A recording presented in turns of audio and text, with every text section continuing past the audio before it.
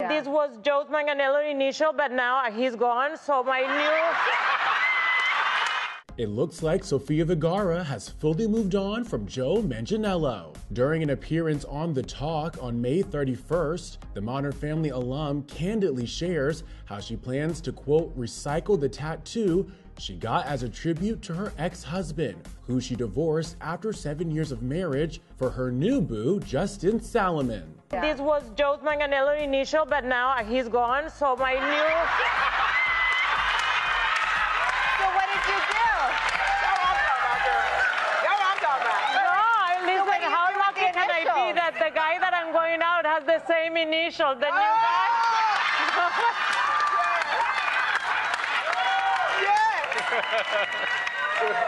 So you have to start with a J, right? Recycled. And although the couple went Instagram official in April, they first sparked dating rumors in late 2023.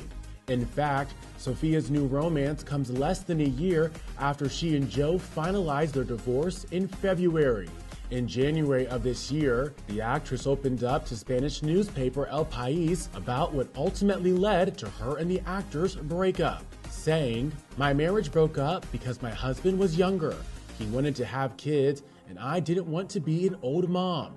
I feel like it's not fair to the baby. I respect whoever does it, but that's not for me anymore." And the actress, who is a parent to one adult son, Manolo, with ex-husband Joe Gonzalez, noted she's ready for a different chapter in her life. She continued, "I had a son at 19 who is now 32.